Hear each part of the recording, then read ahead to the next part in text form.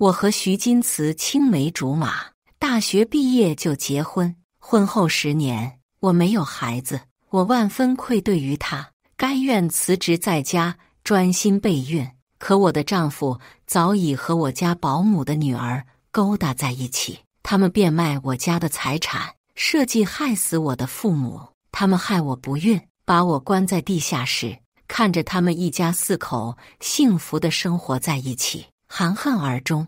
再次睁眼，我回到了高3那年。大家好，开始今天的分享之前，希望你能给人间烟火点个订阅，我将会分享更多优质的内容。我和徐金慈从小定下了婚约。我初中毕业那年，徐家的公司因为徐父的经营不善破产，徐父无力承担巨额债务，选择跳楼自杀。父母看徐金慈孤儿寡母可怜，替他们偿还了债务，还承担了他们母子的所有开销。换句话说，就是我家养着他们。大学毕业后，徐金慈进入我家的公司工作，和我结婚。父母好心，但却养了2头白眼狼。他们埋怨我父母没有在徐父跳楼前替他们还债，他们与外人联合害死我的父母。徐金慈还害得我终生不孕，利用我的愧疚将我家的公司收入囊中。等我发现这一切时，徐金慈和他的情人早已有了2个孩子。那天，我做了不知道多少次的试管，终于成功了，我怀孕了。我兴奋地跑下楼，想要和我心爱的丈夫分享这个喜悦。那天也是我家的公司宣布破产的日子，徐金慈终于不用再与我周旋，将他的1双儿女带到了我的面前。我看着那幸福的一家4口，顿时失声，整个人傻站在楼梯口。那2个孩子和徐金慈长得很像，我想欺骗自己都不行。徐金慈，他们是谁？我的妻子和儿子们。甜甜挺着肚子，一步一步到我旁边。她是我家保姆的女儿，金贵的大小姐。再金贵又怎么样呢？你家的财产是我的，你的男人爱的是我。她一把抢过我手中的报告。呀，你怀孕了，吃了那么多避孕药，还能怀孕？避孕药？我从未吃过避孕药。我猛然想起徐金慈给我准备的维生素，还经常叮嘱我记得吃。我转头想要质问他，却被甜甜从楼梯上推下。我下意识护住了肚子，无济于事，腹部传来剧痛。我挣扎着想让徐金慈送我去医院。我看见徐金慈捂着他2个儿子的眼睛，像是看垃圾一样看着我。救救我！没有人理会我。我感受着血液一点一点从腿间流出，我的身体逐渐变得冰凉。弥留之际，我听见徐金慈的声音：终于死了。当初他要是和那2个老不死的在一辆车上，就没这么多事了。昭昭，这节可是师太的课，你怎么还敢走神？我坐在高3的教室里，整个人仿若大梦初醒。我回到了我的高3时代。甜甜，再次听到这个名字，我握着笔的手紧紧攥在一起。甜甜扎着高马尾，从座位上站起来，自信地回答着老师的提问。我微微转头，透过甜甜的臂弯，看到了徐金慈以及他满眼的爱慕。原来从这个时候，徐金慈就喜欢上甜甜了。徐金慈和甜甜常年霸占年级前2。上一世，他们俩考上了同一所大学。我以为徐金慈是在上大学的时候动心的，原来还要早。其实在高中刚开始的时候，年级第1是我，能甩第2名几十分的那种第1。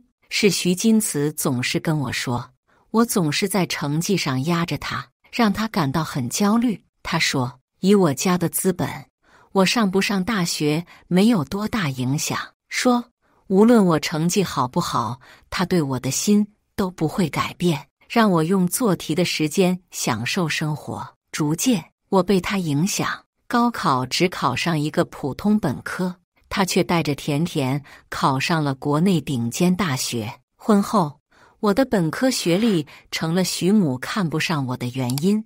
普通本科的我配不上他顶尖大学毕业的儿子。现在想想，我的脑子不是进水了，就是被驴踢了。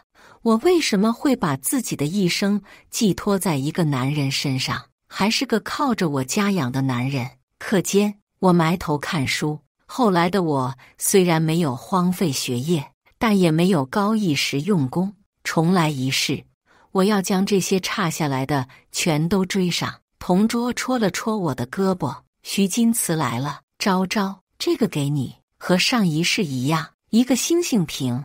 我看到了徐金慈藏在眼底的不情愿，多谢，好似我接过了，他就完成了任务，一刻也不愿意在这边多留一样，转身就走。我将那个星星瓶随意放在桌上，继续看我的书。同桌盯着那个星星瓶看了会，又戳了戳我，昭昭，就这个星星瓶，怎么了？我怎么在甜甜那看到过呀？我点点头，还是看书的样子，却竖着耳朵，余光注意着甜甜那边。我看到甜甜一脸娇羞地听着徐金慈给她讲题，我还听到徐金慈的狐朋狗友的话。今天这个谢昭昭怎么这么平静？是啊是啊，慈哥送她东西了，亲手送的，不是该激动哭了吗？他不会是知道那是田姐不要的吧？咱田姐不要的东西给他，那是给他脸好吗？我回忆着上一世拿到这个星星瓶时，确实是那几个人期待的反应，激动哭了。那是徐金慈送给我的为数不多的礼物。当天我就在我的所有社交账号发了个遍，当时同桌也和我说了相同的话，可我大发雷霆。我满眼愧疚地看着同桌，脸上还有婴儿肥的他一脸惊悚，双手环胸，姐们是直的，分为破坏者。我继续看我的书。放学后，我迫不及待地想要回家。我想我的父母了，我还要告诉他们我要退婚。徐家母子就是白眼狼。我激动地冲进家里，连父母的影子都没看到。我问管家，我爸妈呢？小姐忘了，先生和夫人出国了，还要半个月才能回来。是的，我忘了。我也反应过来了，父亲向来重情重义，和徐父又是至交好友，不然也不会在徐父死后替徐家还债。我突然提出退婚，父亲只会是以为我闹脾气，一定不会同意。可是就让徐金慈和徐母舒舒服服地度过这半个月吗？我不甘心。徐家的生活费给了吗？管家说，先生走之前直接给了3个月的生活费，现在才过去1个半月。管家以为我想给徐家生活费，怎么可能呢？能把那张卡冻结吗？您指的是给徐家的那张？我毫不犹豫点头，那是先生名下的卡，需要先生来操作，卡冻结不了。我可以算算账啊，从我初中毕业，徐家母子就是我们谢家养的，吞下多少钱都给我吐出来，把这些年给徐家的打款记录全部整理给我。我想看看徐家欠我们家多少钱。当年父亲提出出钱供徐金慈读书时，徐金慈硬气，说以后工作了会还。管家面上带着不解，但那笑意难以掩饰。我想狠狠打自己一巴掌，连管家都看得出来，徐家就是在把我家的冤大头。上一世我是怎么眼瞎一辈子的？吃晚饭时，我就拿到了那份账单，1个月花销30万。迎着我震惊的表情，管家淡定点头。我只知道徐家的开销都由我家买单，但我不知道徐家开销和住别墅的我家差不多。先生重情义，徐公子又是小姐的未婚夫，这些钱对先生来说不算什么，先生便没有多管。我冷漠脸吃饭，现在我的眼不瞎了，还能让人把我家当提款机？在老师的提议下，我们班组建了学习小组，我、徐金慈、甜甜还有另外3个同学是一个小组。周末，我们在城市公园见面，一起学习，讨论题目。徐金慈和甜甜是一起来的。现在的我沉迷学习不可自拔，对于他们俩走在一起没有任何反应。昭昭，你上周问的题目可是难到徐金慈了，都来找我讨论了。我看了眼找画的甜甜，看到了他藏不住的洋洋自得，以及他脖子上的项链，那是一个奢侈品牌的当季新品，还是限量款。甜甜不过我家保姆的女儿，她能和我上一所高中，还是因为父母想让我有个伴，学费都是我家出的。她哪来的钱买奢侈品？是我把人想得太好了。我还想着她若是被徐金慈影响的，我可以放她一马。现在一看，我放个锤子，她也跑不掉，是吗？我反问。可是那道题不难啊，我已经会了。是吗？甜甜的笑容有些僵硬。徐金慈指责我，会了还要来浪费我的时间。我的时间很珍贵的好吗？我刚会的。我一脸无辜，指着摊在石桌上的习题册和坐在石凳上的沈木。看到徐金慈吃屎一样的表情，我很开心。徐金慈拉着甜甜坐到了另外一边，我也坐下了，继续求知若渴地拿题目砸我包了1个月早餐才同意给我讲题的沈学霸。这可是真学霸，上课睡觉都能一直考第10的那种。徐金慈和甜甜坐在一起，郎才女貌，他在给人讲题，时不时看我一眼。在他眼里，我现在应该爱他，爱得不能自拔。看到他生气，应该屁颠屁颠去砸钱哄人。我是要去找他，但不是砸钱。在这次小组学习的尾声，我郑重地向沈木表达了我的感谢。然后，徐金慈，我有事找你。我没有看到沈木原本有些愉悦的脸瞬间阴沉下来。徐金慈一脸的果然如此，勉强道：“有什么事说吧。”我看了看甜甜还有几个同学，笑得有些不怀好意。我倒是无所谓，就是你可能有些在意。确定在这里？徐金慈将我拉到了一边，我将口袋里的账单递给他。当初你自己说的，用的我家的钱算是借的，你也成年了，这是账单，记得还。徐金慈看都没看账单一眼，死了妈似的道：“你要我还钱？关注我，每天更新精彩故事，怎么欠债还钱？天经地义呀！你自己说的，借的，现在是又当又立。”徐金慈气急了：“还，当然会还，只是你别后悔。”他坚信我深爱他，转身就走。几个同学看徐金慈脸色不大好，没敢说话。沈木倒是饶有兴致地挑挑眉：“昭昭，你这故意气徐金慈干嘛呀？”甜甜跳了出来，我冷眼看着他，道：“我今天才知道，我家保姆的女儿能买得起高奢限量版项链。”此话一出，我听到了几个同学的吸气声。甜甜在学校一直营造着一种富家千金的既视感，再加上她平时言谈举止都很有教养，同学们都深信不疑。现在掉马了，我苦口婆心地规劝女孩子不要学习攀比，物质的享受是重要，当更重要的是学会心疼父母。我家佣人的工资是不低，你的学费也是我家出的，可这不代表这你妈攒点钱容易。几个同学瞬间想到甜甜平时不经意间拿出来的化妆品和奢侈品。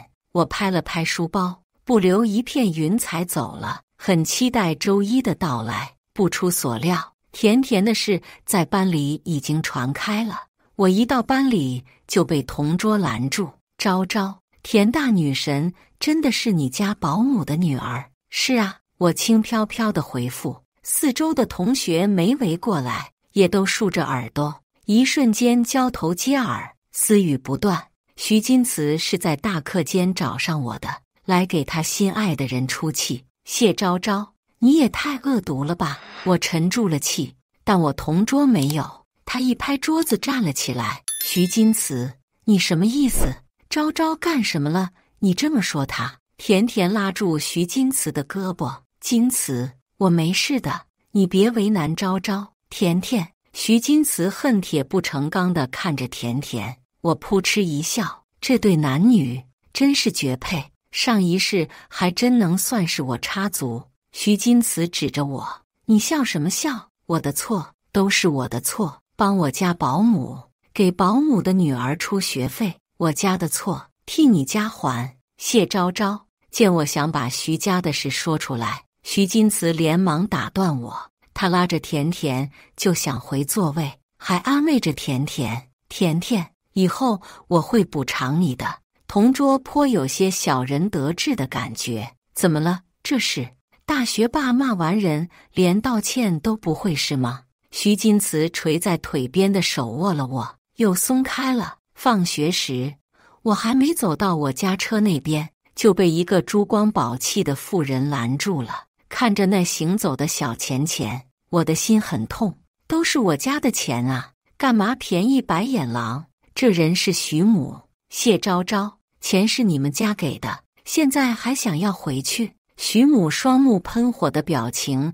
在我的冷眼旁观下逐渐平静。昭昭啊，说真的，阿姨一直喜欢的是甜甜那样的女孩，阿姨想让甜甜那样的女孩当阿姨的儿媳，这也不是阿姨不喜欢你的意思。但是你要是真的想嫁给金慈，就好好向人家甜甜学学，一个姑娘家家，性子就该软点。我冷笑，刚想出声，徐金慈来了，站在我身旁。妈，你找昭昭做什么？我都说了我会还，再说这是我和昭昭的事。徐母皱着眉，反正我的态度放在这，要是他还是这副样子，我绝对不同意他进我们徐家的门。徐金慈又一脸为难地看着我。昭昭，我知道我这一段时间冷落了你，你生气了，使性了，也要注意个度。我爸走了，我只有我妈了，你也听听我妈的话，别让我夹在中间为难好吗？这次的事我就当作没有发生，我妈那边我来哄，不能有下次了。我一把排开徐金慈放在我肩膀上的手，你们算什么东西？我就算再不挑，也犯不着拼了命往垃圾堆里跑啊！徐金慈的脸瞬间精彩了。我的时间很宝贵，可不想再浪费在这对母子身上，有这时间多刷刷题不好吗？上了车就吩咐司机开车。校门口的徐母对徐金慈说：金慈，你最近是不是对他太好了？冷一冷他，我看他还怎么耀武扬威。徐金慈点点头。之后的日子，徐金慈和甜甜不来烦我了，我的日子也快乐了起来。除了我要捧着某个阴晴不定的男人，这几天的早餐让我深刻体验到挑食的男人的恐怖。打豆浆的黄豆有没有皮都能喝出来，真的是太恐怖了。这不吃那不吃，我恨不得把早餐塞到他嘴里。这天我又提着食盒进了教室。大少爷，您今天宠幸生煎还是灌汤包啊？打开食盒，里面是玲珑满目各种早点。沈木吃了之后还有很多，我不嫌弃，端着食盒回了座位，和同桌前后左右桌分吃了。香，真是太香了。我才发现原来我的同学们这么可爱，一个个都是吃货。课间，沈木拿着我问他的题目来到我桌前，认真听。我点点头。沈木开始讲了。沈木真的很聪明，什么题目都能通俗易懂地给我讲清楚，而不是像徐金慈那样说一堆高大上的定理公式。我这边听课听得正认真，那边幺蛾子出来了。金慈，你好聪明啊！这几天，甜甜对徐金慈的称呼已经从直呼其名变成了金词。还好，毕竟第一是我。我瘪嘴，沈木一个暴栗子敲上我的头。认真点，好吧，一丝不苟。沈二少，见不得我走神。因为讲题，我和沈木走得越来越近，徐金慈和甜甜也走得越来越近。我把那俩渣男贱女当作空气，耐心等着父母回国。可徐金慈沉不住气，又是1周的小组学习，这一次是3个小组一起，有半个班级的人。我刚到那，徐金慈就把我拉到了一旁。昭昭，徐金慈一脸深情地看着我，我忍不住犯恶心，又忍不住想踹死上一世的自己。如果现在徐金慈面前的是上一世的自己，不得感动坏了。昭昭，我知道你是故意跟我赌气，气我跟甜甜走得近，但是发脾气要有个尺度。你再和沈木这样，我妈那边我可拦不住了，你知道的，我妈一直不喜欢你。我无所谓的笑笑，不喜欢就不喜欢呗，重要吗？我这无所谓的态度完全出乎徐金慈意料，他有些气急败坏，一直压着的音量控制不住的增大。谢昭昭，你不要以为我们有婚约，我就一定会娶你。我要娶的妻子必须是性格温柔、孝顺父母，还能做得一手好菜，像是甜甜那样的。你再这样下去，我们就解除婚约。这几句话在场的同学们都听到了，徐金慈还没有意识到。我也大声回道，是我求着要嫁给你吗？这婚约也是当初徐伯父非要定下的，因为这个婚约，我家给你家还了几千万的债务，一个月给你和你妈几十万的花销。婚约是要退的，这钱也是要还的。我谢昭昭就算找上门女婿，也多的是人来排队等着我选。你个靠着我家养的废物，跟我在这嚣张什么？你的那群狗腿子整天捧着你，把你捧得不知天南海北了是吗？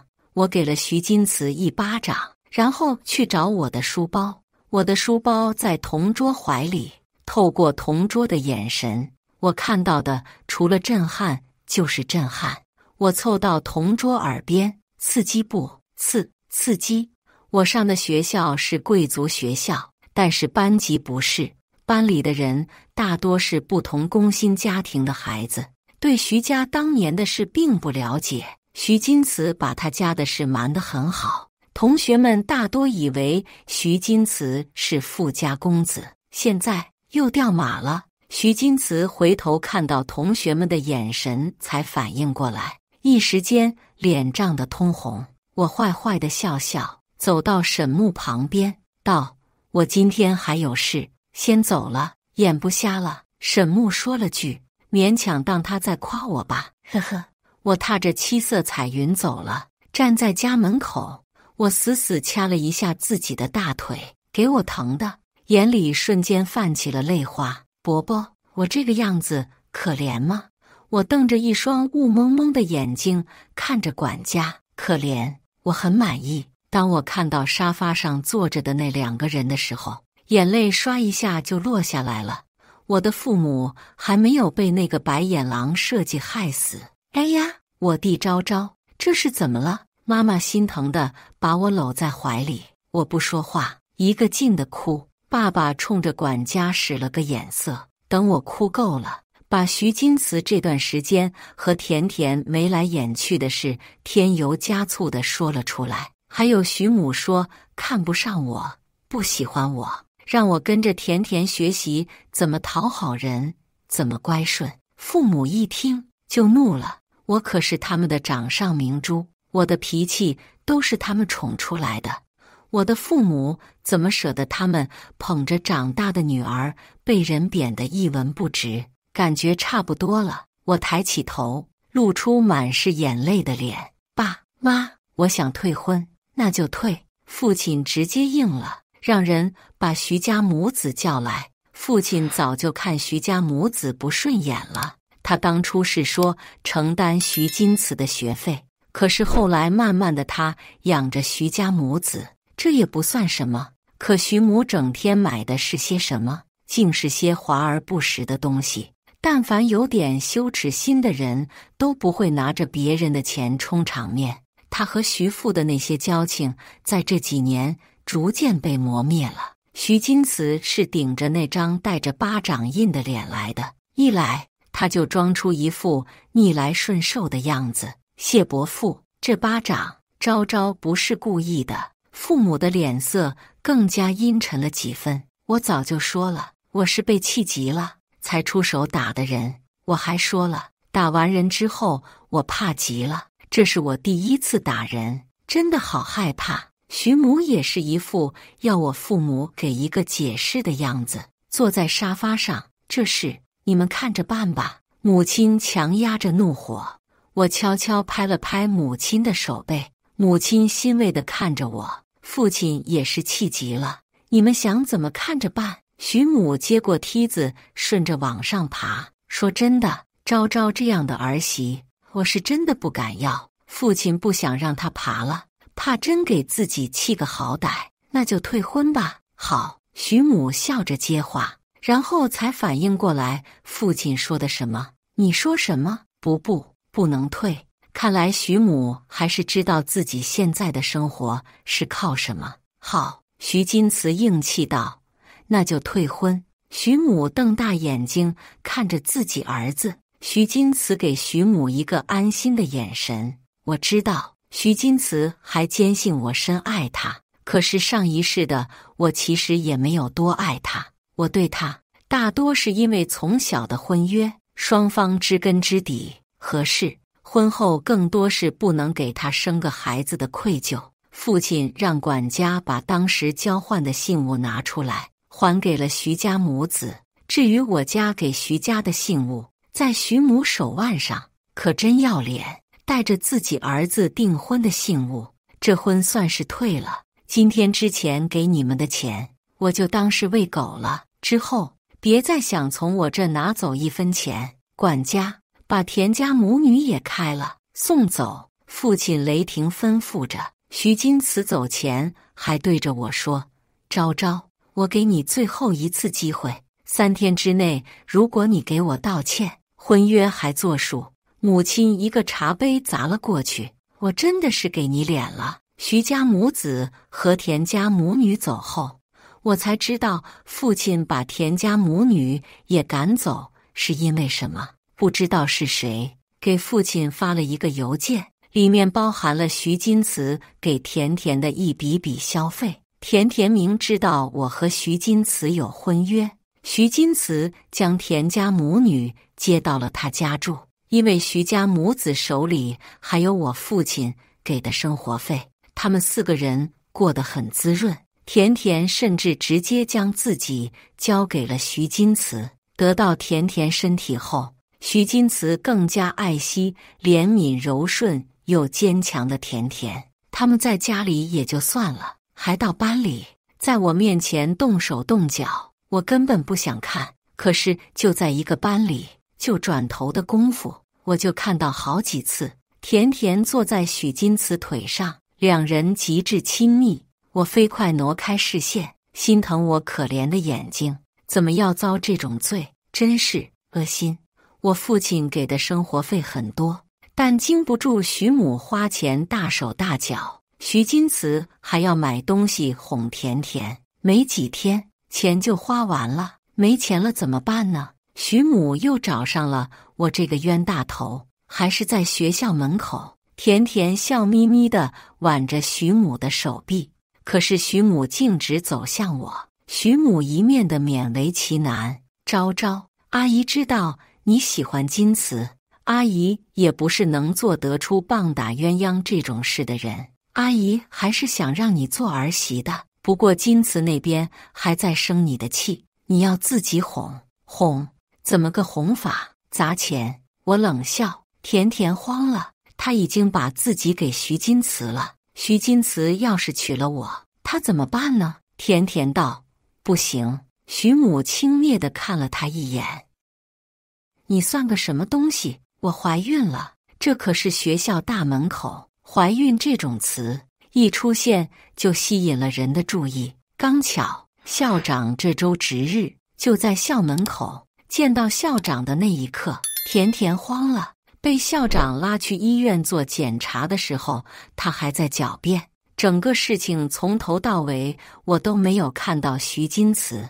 等到我听到甜甜退学的通报后，我才再一次在班里见到徐金慈。她变了，像极了上一世我死前的她。昭昭，就算这一世没有你谢家，我仍然能做到上一世的地位。上一世她也重生了，不过我们早没关系了。我无所谓的耸耸肩，看到我和徐金慈站到一起，沈木不悦地叫道：谢昭昭，你的题目还解不解了？来了来了！我狗腿地跑过去，这大爷阴晴不定的，难哄得很。我还指望他教我题目呢。快要高考了，班里的同学都格外用功，抓紧每一分每一秒学习，而徐金慈则3天2头的请假，说自己要照顾怀孕的甜甜。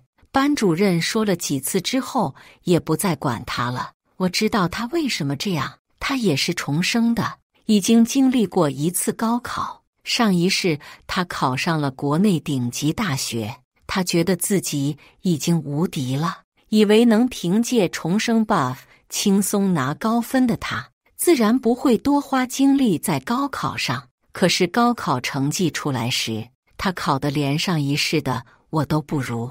这一次考进那所顶级高校的还是2个人，我和沈木。不知道为什么，上一世的沈木明明高考之后就出国了，这一次却是留在了国内上大学。徐金慈难以接受他的成绩，重查成绩没有变化后，联系媒体说自己的成绩被人恶意替换，高考成绩被人替换，这可是大新闻。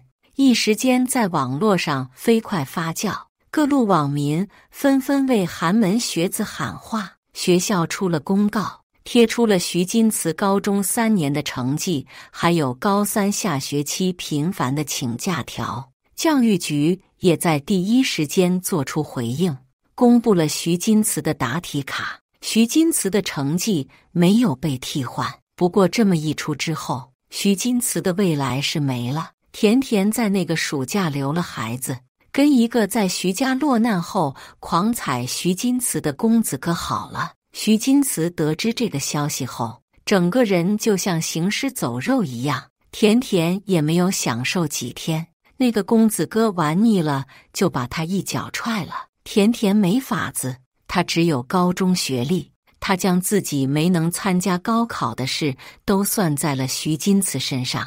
他又回了徐金慈身边，只不过没了当初的温柔乖顺。这对渣男贱女的余生是被绑在了一起。我大学学的工商管理，毕业后在父亲的帮助下逐渐接手了公司，一切都在向好的方面发展。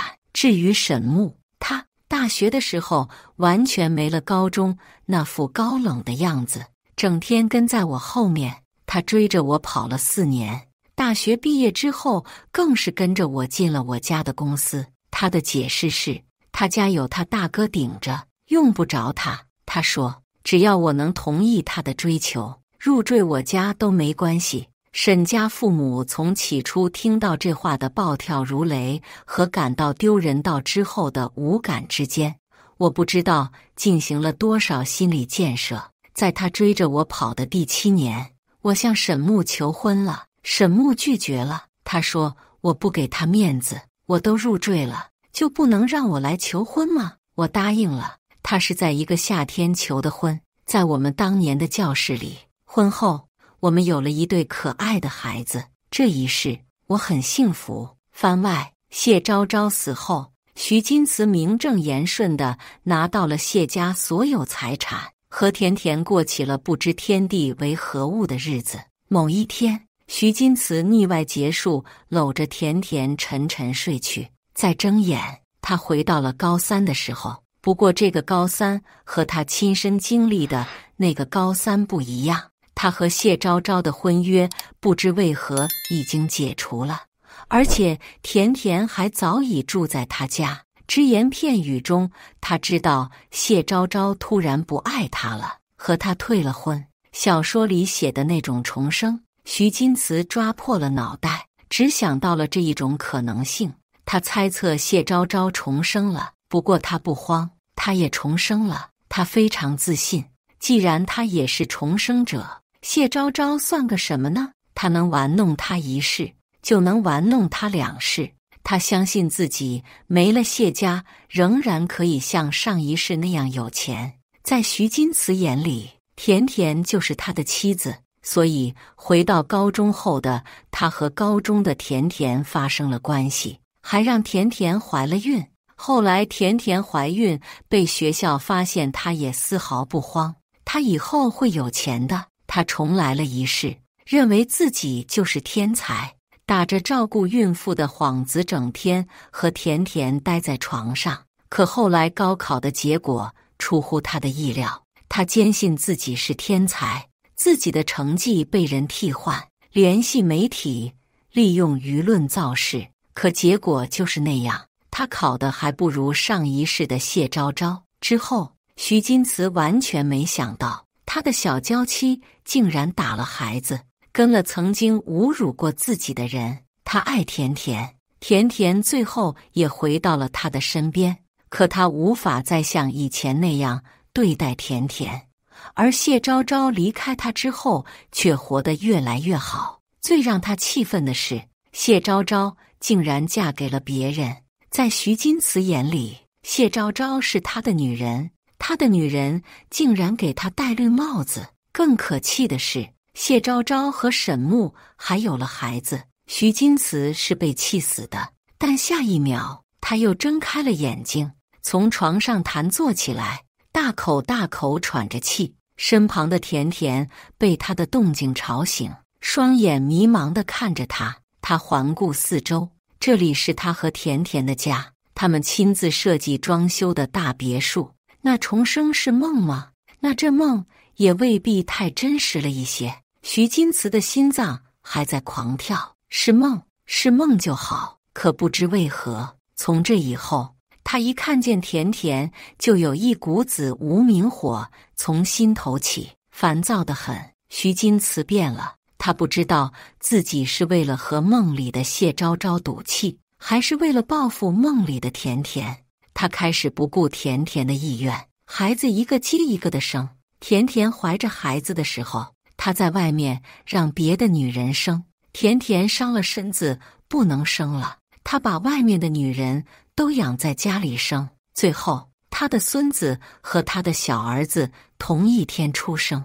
徐金慈看着这一切，苍白地露出一个笑。他有很多钱，有很多孩子，可他心里还是无尽的空虚。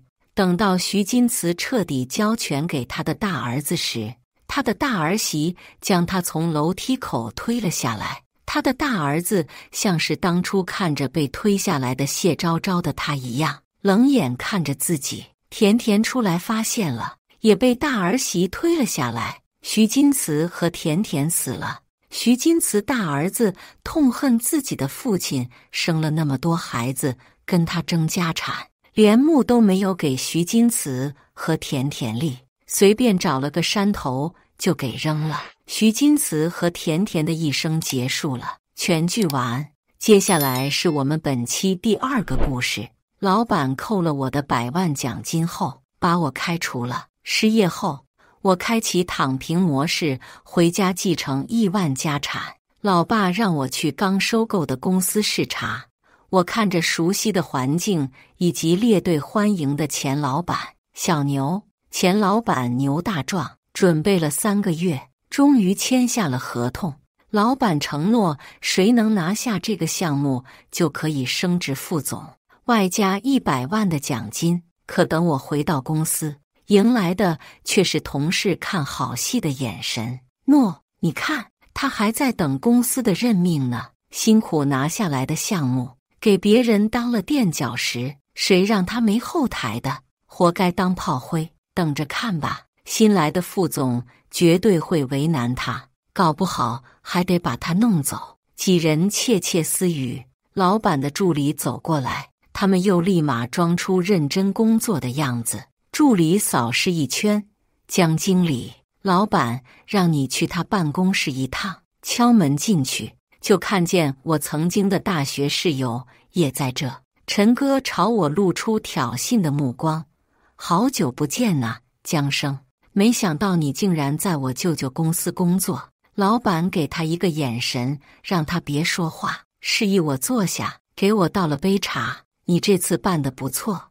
我端起面前的茶杯抿了口，没接话茬。我看出他还有话和我说。江生，我之前承诺过，只要谁拿下这个合同，就可以升职副总。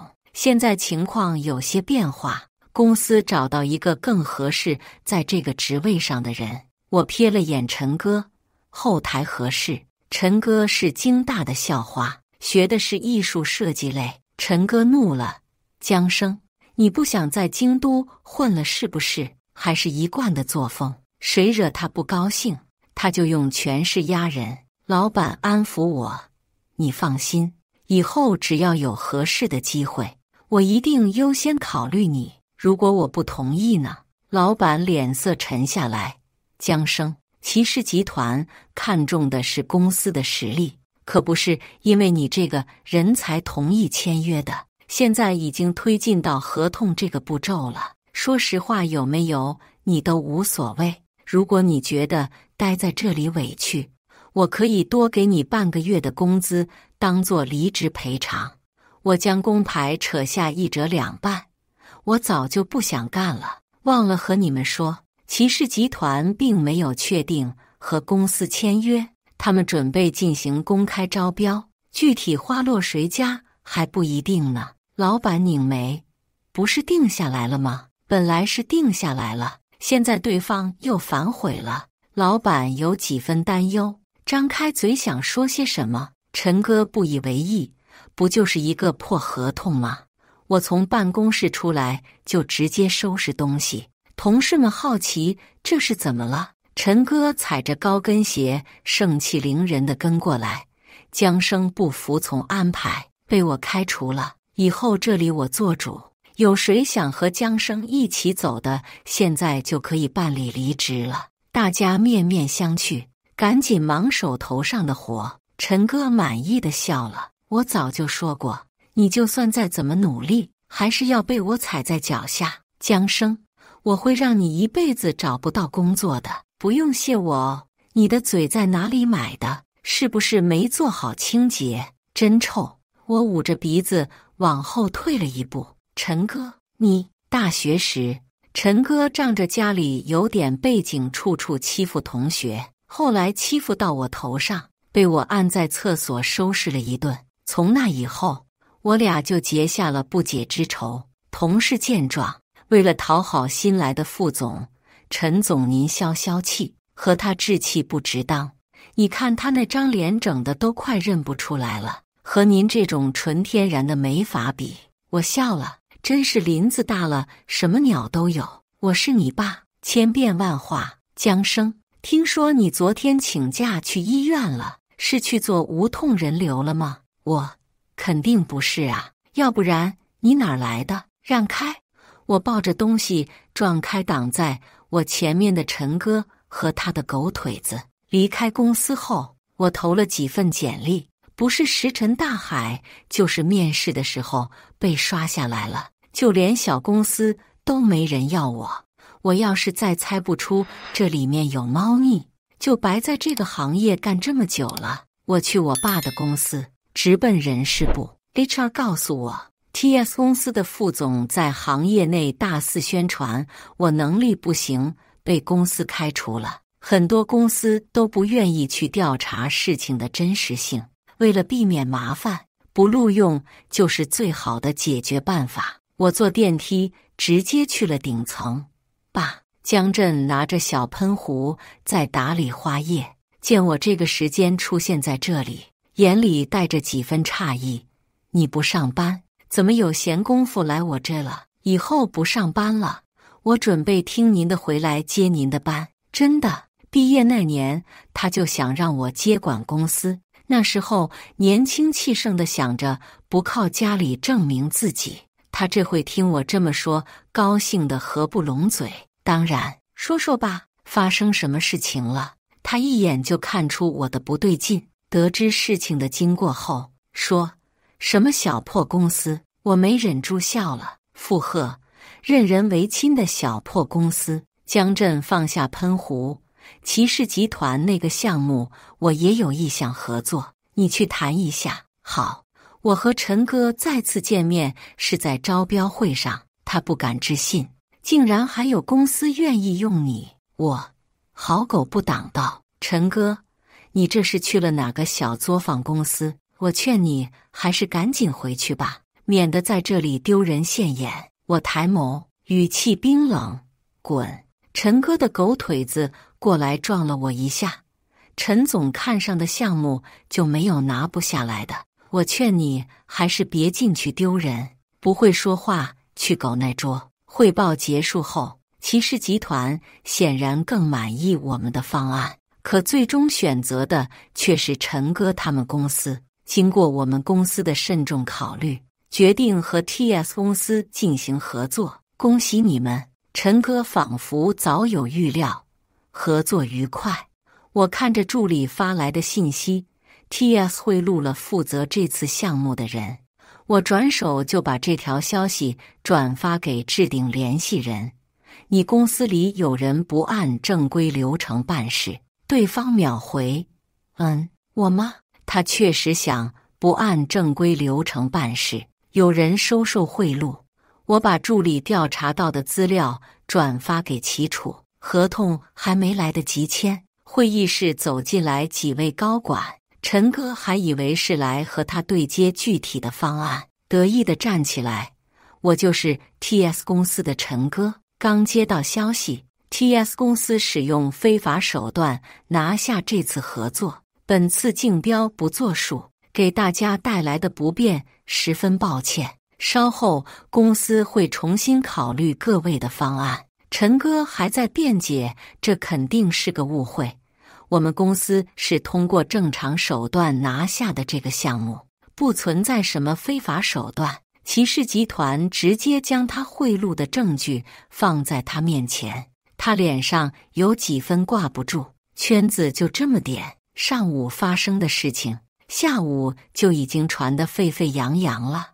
我截图了骑士集团亲自下场实锤拉黑 TS 公司的声明，发到同学群。陈哥，你因为贿赂骑士高管，被骑士集团拉进黑名单了。等了2分钟，确定同学看见后，我撤回了，抱歉，发错人了。本来热闹的群聊死一般寂静，随后炸了。陈哥贿赂骑士高管，骑士集团可是咱行业的老大，要是被骑士集团拉进黑名单的话，怕是在这个行业也走不了多远。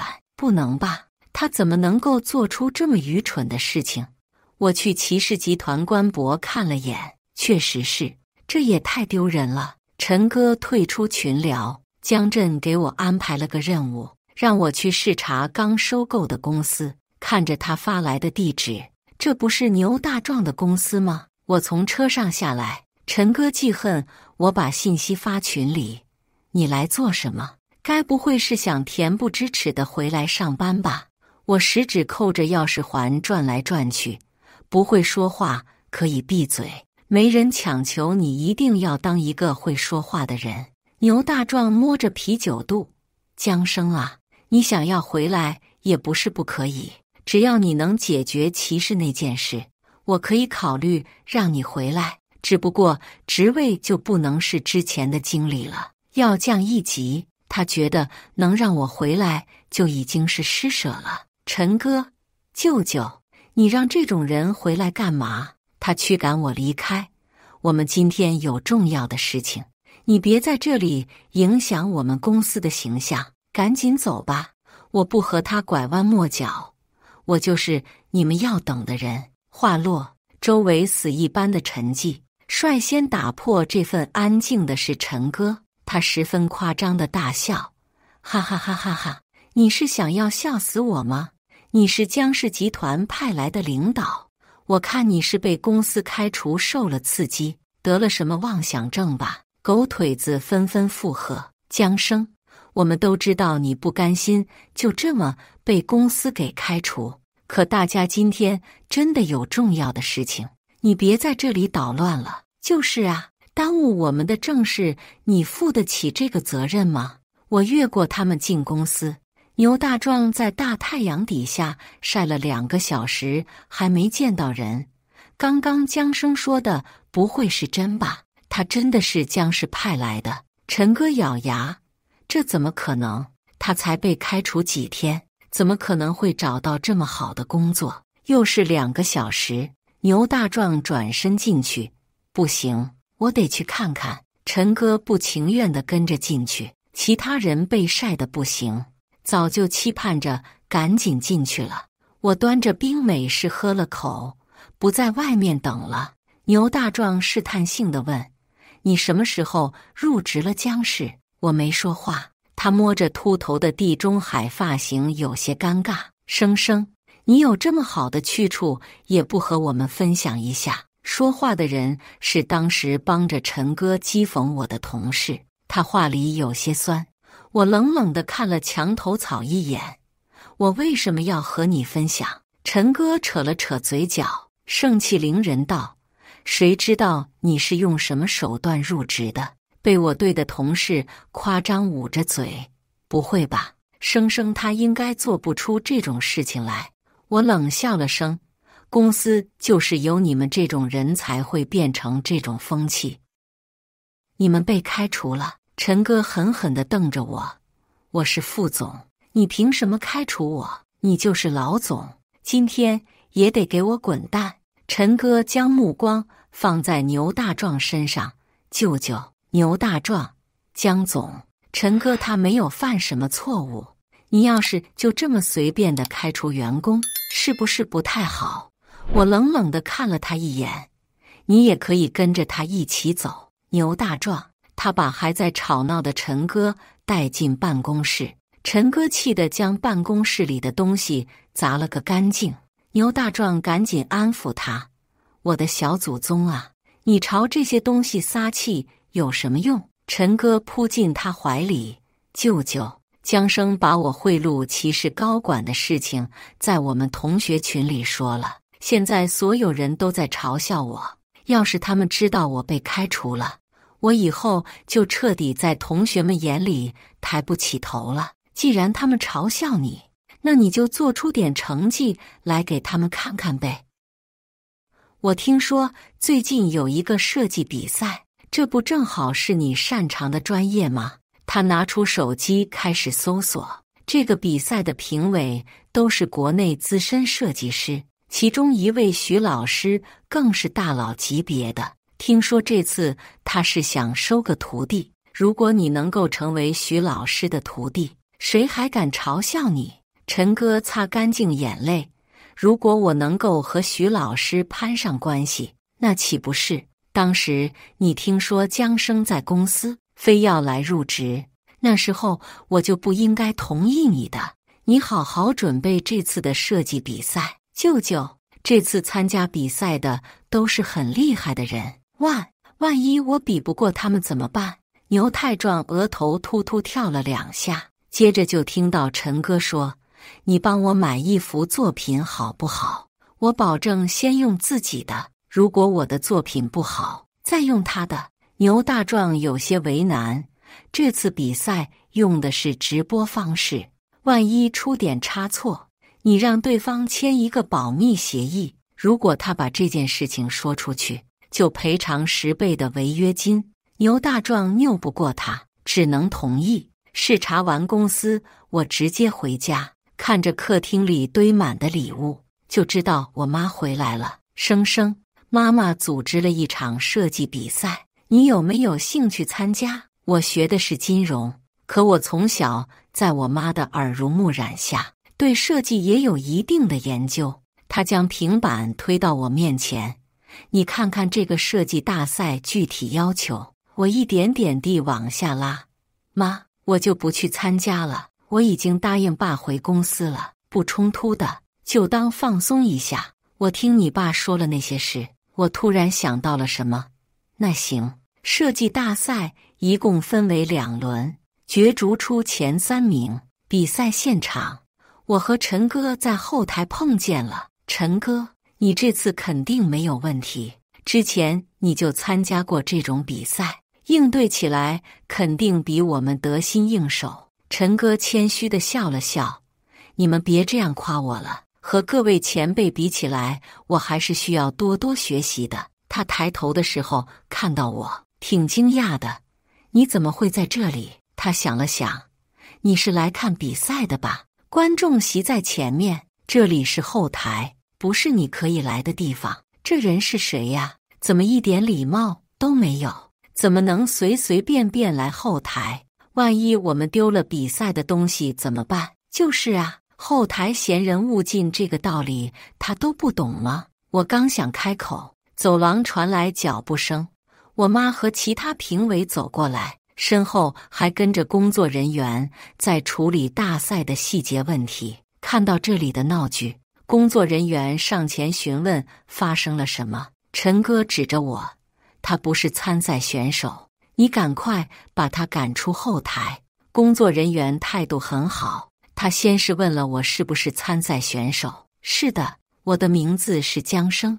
他登录后台查了一下，确实有江生这个名字，指着不远处，那边有工作证，您可以去领一个，这样就可以避免造成不必要的误会。我点头道了句谢。陈哥气笑了，你没搞错吧？他一个金融专业的来参加设计比赛。工作人员继续保持着微笑，当然没有搞错。陈哥，比赛正式开始，参赛成员要在2个小时内设计出一套有春、年轻等元素的衣服。我想起前年去云南旅游的时候，他们的衣服都会绣上花朵，而最近几年新中式的衣服格外受人喜欢。可以试试这2者结合在一起。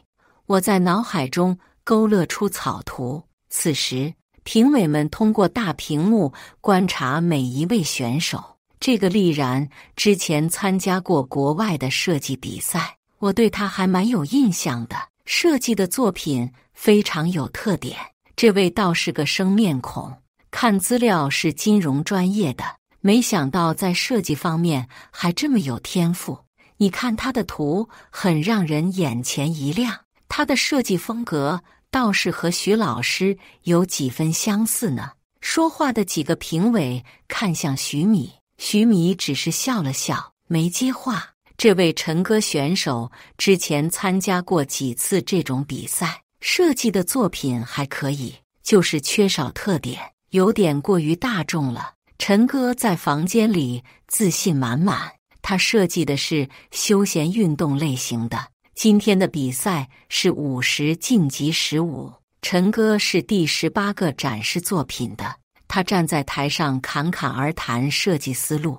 现在大部分的年轻人都很爱运动，这款衣服是在传统运动服的基础上减轻了复杂的设计，改用舒适爽滑的料子。评委们都挺满意陈哥的作品，最高分给了8.5分，最低的6.8分。他信心满满，因为前面的选手最高分也才8.2，后面的作品因为有陈哥的在做比较，只有2个人拿到8.4分。我带着作品上台，我设计的这款裙子是中式风，白色绸缎的料子柔软垂感足，上面刺绣的是云南服饰喜欢用的花纹。现在我国流行的元素逐渐趋向于国风化，新中式的衣服会给人眼前一亮的感觉。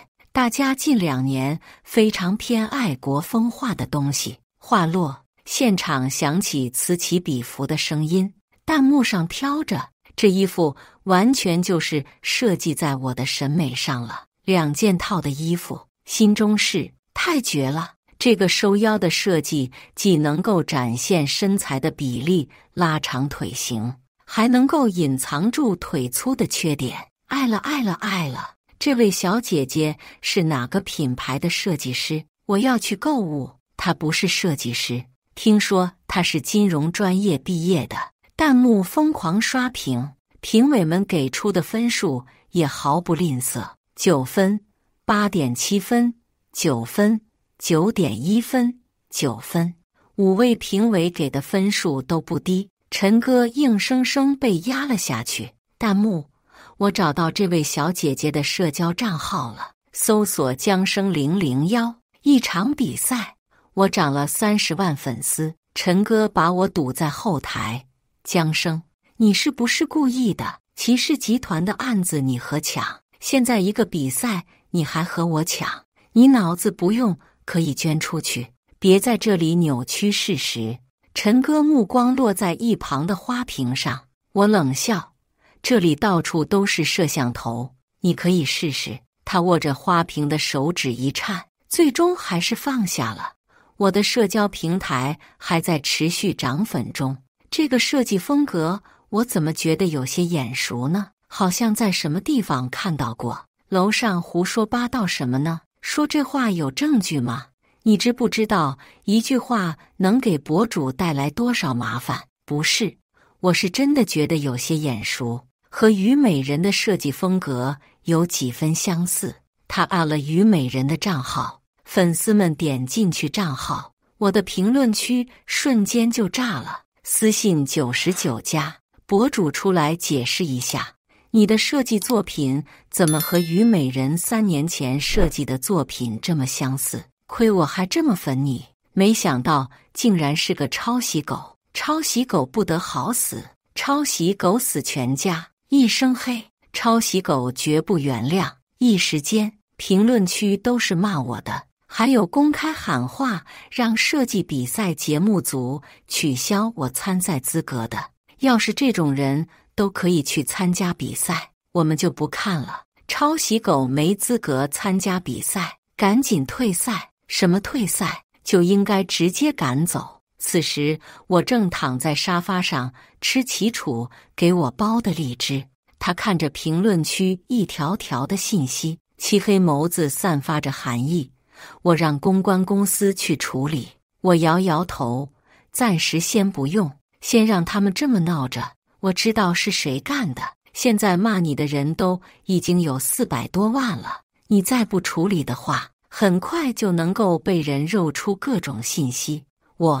江氏集团近2年一直处于原地踏步的状态，我想趁这次的设计比赛改变江氏未来的发展布局。齐楚马上就想到我要干什么了，直播。对，这2年直播带货不错，我也不仅仅是想要带货，主要是想通过这些平台让更多人知道江氏旗下的设计品牌。好，不过你最近出门的都要我陪着，不然我不放心。我靠在他怀里，听到齐楚的心跳声。另一边，咖啡馆，陈哥约了虞美人的头号粉丝出来。江生这么做太过分了，仗着虞美人最近几年消失在大众视线中，就这么光明正大的抄袭，对方带着几分防备。你也是虞美人的粉丝？陈哥，当然了，我一直都把虞美人当作偶像，如果有一天我能设计出和她一样优秀的作品，该有多好。这位博主有100多万的粉丝，听到陈哥这么说，放下戒备。谢谢你告诉我虞美人被抄袭的事情，我一定不会放过江生这种抄袭的人。我先走了，有事随时联系。陈哥目送对方离开，他打开我的社交平台，看到评论区一片骂声，得意地笑了。江生，我正愁不知道该怎么收拾你呢，你竟然送上门来了。虞美人是谁？那可是设计圈的一股清流，设计的作品永远不和金钱挂钩。这几年消失在大众的视线下，有人说她身体不好，不能继续设计作品了，有人说她犯了事，被抓进去了，还有人说她嫁给了富豪。现在是全职太太，各种说法都有。设计圈除了徐老师，没有人见过虞美人的真容。徐老师也从不肯透露半点关于虞美人的消息。牛大壮走出来，你让我找的人我找好了。2轮比赛你确定要用他的作品？当然了，除掉了江生，冠军肯定是我的。到时候我成为徐老师的徒弟，名利双收。你比赛那天小心点，那么多摄像机对着你拍的，一定别露出马脚。放心吧，舅舅，很快就到了2轮比赛的日子。这次是15进3，我在后台开始准备。陈哥看到我还敢来，挺惊讶的。我要是你就乖乖的退出比赛，不来这里丢人现眼。尊重原创，抄袭可耻。我抬起头，对上他的眼睛。原来你也知道抄袭可耻啊。他脸上有几分慌乱。你什么意思？他很快恢复镇定。你才是那个抄袭的人。你没听到现场的粉丝们说什么吗？让你滚出设计圈，滚出这个舞台。不要脸的抄袭狗。和陈哥交好的那几个也露出鄙夷不屑的眼神。你可以设计出不好的作品，但你不能抄袭。我没有办法和一个抄袭的人在同一个舞台，请你们赶紧把这种抄袭的人请出去。工作人员有些为难，现场虞美人的粉丝快闹破天了。可江生又是被徐老师保下来的。陈哥，什么这那的，你赶紧把人赶走。还有其他的休息室吗？我问。工作人员立刻点头，有，这边请。我跟着工作人员去另一个工作室。截至上场前，陈哥是热度最高的。我盯着他那幅作品，笑了笑。所有人都以为他肯定是第一，就连他也是这么认为的。毕竟没有粉丝会支持一个抄袭的人。我拿着设计作品上台的时候，一个鸡蛋落在脚边，对方很生气，让这种人参加比赛。你们节目组的人都死光了吗？你们这么包容抄袭的人，将原创设计师放在什么位置？保护抄袭，以后也肯定会被人抄袭。我让工作人员连接大屏幕，当着所有人的面登录了虞美人的账号。全场一片哗然，足足震惊了1分钟的时间。随后就是此起彼伏的声音。江生这是什么意思？他怎么能够登录虞美人的账号？该不会江生就是虞美人本人吧？那这么多天他为什么不出来澄清呢？我看是他盗了虞美人的账号。虞美人已经很久没有消息了，谁能够分辨他到底是不是？随后窃窃私语声消失。有人大声质问我，江生，你有什么证据证明你就是虞美人？我不慌不忙，现场不就有人见过虞美人吗？还需要怎么证实？对呀，徐老师和虞美人是众所周知的好朋友。徐老师，江生真的是虞美人吗？所有人的目光都落在徐米身上。他对准话筒，大家不是很好奇为什么我会认识虞美人吗？因为她是我女儿。又一猛料，江生就是虞美人的消息还没有消化完，徐老师又爆出一个猛料，这不就代表着江生是虞美人，也就是徐老师的女儿吗？徐老师，您说的是真的吗？当然，我女儿在大学时以虞美人的身份设计出很多优秀的作品，她不想让设计出来的作品带上徐老师女儿的标签，所以一直没有公开她的身份。一下都解释得通了，根本就没有什么抄袭。同一个人创作出来的作品肯定会有相似之处。400多万的黑粉一下子觉得他们很罪恶，黑转粉了。这个账号短短几天的功夫突破了500万粉丝。对不起江生，之前是我没有了解清楚事情的真相，就去评论区骂你，我给你道歉。还有我也很抱歉。没关系，你们也是被有心之人利用了。我看向陈哥，他慌了。江生，你这么看着我是什么意思？你该不会以为这件事情跟我有什么关系吧？就算这件事情真的跟我有关系，那也是因为我是虞美人的粉丝，我接受不了她的作品被抄袭。如果你本意真是如此，那么我不会和你计较。偏偏你利用了我的粉丝，让他们在评论区带节奏，引导不明真相的人。陈哥不敢直视摄像机，你不要在这里胡说八道。就算你是虞美人又如何？那就可以随便的冤枉人了吗？谁说没有证据？我就是证据。陈哥顺着声音来源看过去，是那天的博主。他怎么来了？博主上台后非常歉意地和我说了声不好意思，随后又朝着观众席弯腰致歉，抱歉，我就是江生评论区带节奏的那个人。陈哥利用我是虞美人的粉丝，拿我当枪使去伤害江生。纵使我初心是为偶像鸣不平，可这种事情应该走正规渠道。我们不能认为键盘是法外之地就肆无忌惮地去网暴，这对当事人的伤害太大了。经过这件事，我决定注销账号，再次给大家、给江生道歉。原来是陈哥做的呀，诱导我们让官方赶走江生。陈哥能力不行，就打这种主意，只要江生走了，他就有希望成为第一。我给工作人员使了个眼神，对方放出另外一段的监控，是陈哥今天在后台交换设计图拍下来的。别忘了，咱们签了保密协议，要是设计图的事情传出去，我可以让你赔得倾家荡产。对方查卡内的余额，确认到账后，你放心，这种事情我也不是第一次做了，只要你不说，我是不可能把这件事情说出去的。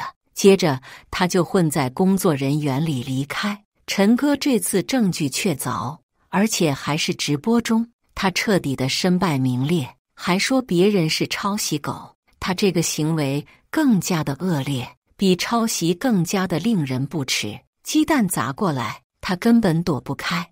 蛋黄顺着头发淌下来，牛大壮脱掉外套披在他身上，护着他离开这里。我爸正式退休，现在成了我妈的助理，整天跟着他去世界各地来回跑，不是去云南采风，就是去大理找灵感。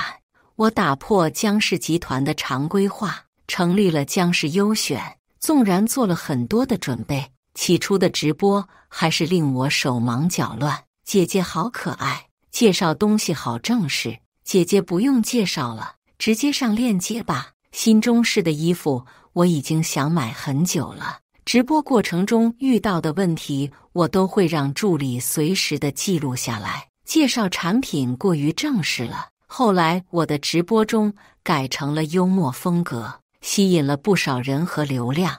每周我们都会进行一次复盘。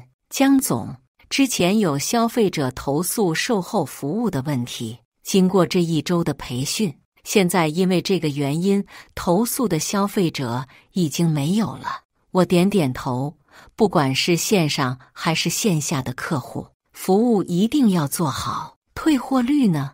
除了因为尺码不对进行换货，退货截止到目前为止还没有遇到。